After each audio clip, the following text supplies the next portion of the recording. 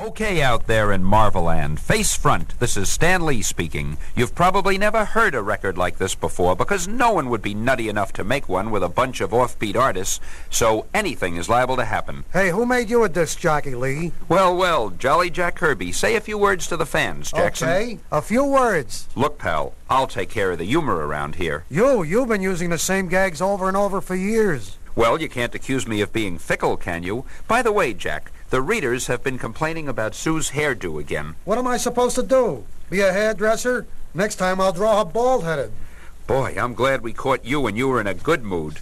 Oh, Stan, do you have a few minutes? For our fabulous Gal Friday? Sure. Say hello to the fans, Flo Steinberg. Hello, fans. It's very nice to meet you. As Marvel's corresponding secretary, I feel as though I know most of you from your letters. By the way, Saul Brodsky wants to say a few words. Saul Brodsky? Who's he? Stan, the fans know you have a bad memory by all the mistakes you make, but this is ridiculous. He's been your associate for years. Really? We ought to start paying him one of these days. I've been meaning to talk to you about that. And how come I don't get my name plastered all over the mags like you do? Because I can't spell it, that's why. Well, as long as you've got a good reason.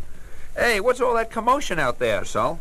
Why, it's Shy Steve Ditko. He heard you're making a record and he's got mic fright. Whoops, there he goes. Out the window again? You know, I'm beginning to think he is Spider-Man. You mean he isn't? Who said that? Just that lovable old letter of me. It's adorable Artie Simic. What brought you here? The subway. Oh, well, ask a bonehead question, Flo. Stan, Sam Rosen is on the phone. How are the letterer? My competitor? Just for fun, Artie, you talk to him. Hi, Sam. This is Artie. How's it going, pal? Just great, Artie. I sure admire your lettering. I admire yours too, Sam. I think you're tops. Thanks. Well, nice talking to you. The pleasure was all mine. I never could stand that guy. Well, that's our Artie. Just imagine what Sam is saying about him now. Well, let's see who else we can get on this record. How about Chick Stone? Okay.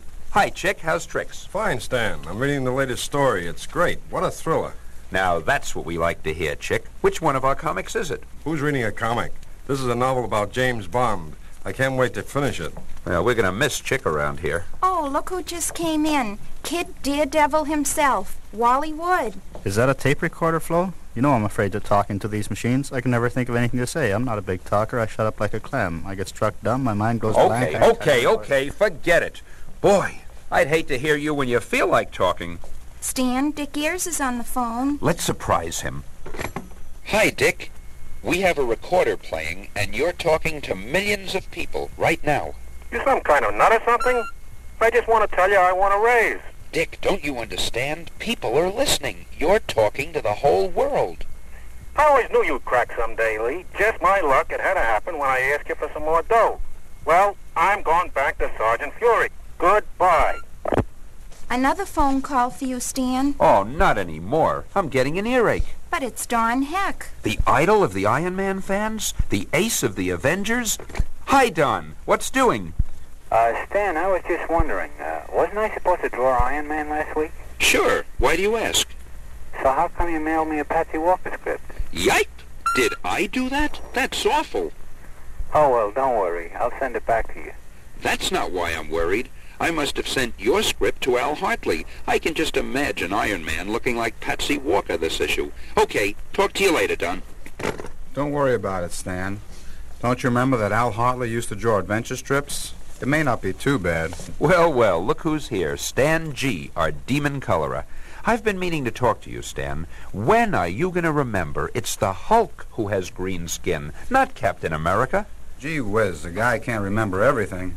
Anyway, I had to tell you what MMMS meant last week, and you're the guy who made it up. But when I forget something, it's different. Yeah, it's worse. Stan, this is the most confused record I ever heard. Great, Sol. Just what we want. If it were anything else, it wouldn't be the nutty Marvel Bullpen. Gosh, we don't have time for George Bell and Vince Colletter and Larry Lieber and Bob Powell and... That's great. Now, if we ever form another club, we'll have something new to offer. Voices that haven't been heard yet. Enough said, Sol. Now, let's all get back to work in the bullpen, and as for you, marvelous, merry marchers, welcome from all of us to all of you.